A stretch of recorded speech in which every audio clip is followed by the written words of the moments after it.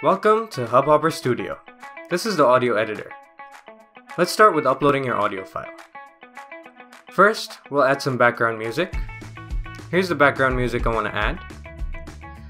I'll push both your audio and the background music and leave some space for your introduction.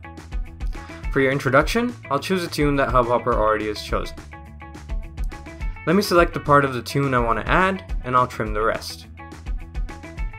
Once this is selected, all I have to do is move it to the beginning. What you want to do now is lower your background music volume so it doesn't overpower your voice. Next, let's add the same tune at the ending of your podcast for your outro.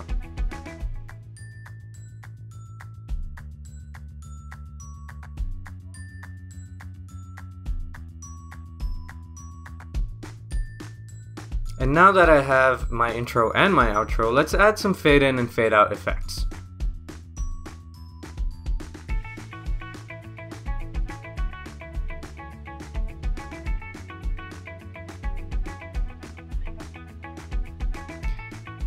And voila! Your podcast is now ready.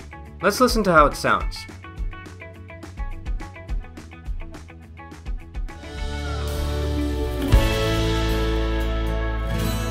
So I thought, why not introduce poetry to you by performing a piece?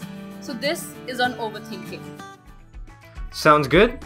Head over to the audio editor on studio.hubhopper.com to start your podcast today.